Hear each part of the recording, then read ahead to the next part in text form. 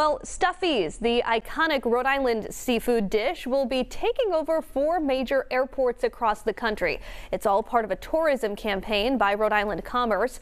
Our Anita Buffoni joins us now live in studio with those details. Anita? Well, Kim, it's a Rhode Island staple, but people outside of the state likely haven't heard of it. And that's the point. Rhode Island Commerce wants to catch the eye of tourists and lure them to the Ocean State.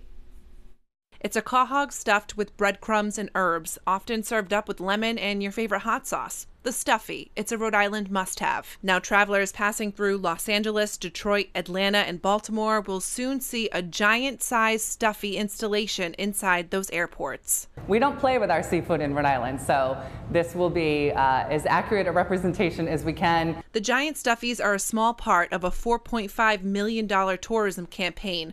The cost and measurements of the replica are still in the works, but they are expected to be in those 4 major airports sometime in June.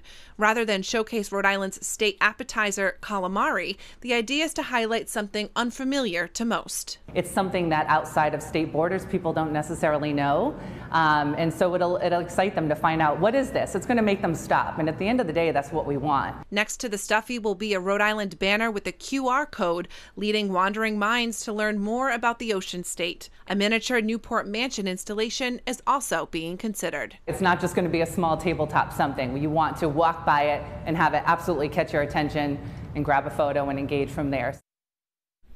Now, you won't see that giant stuffy at Rhode Island's TF Green Airport. The idea is for it to be installed at other states and bring tourists to Rhode Island. I'm Anita Buffoni, 12 News.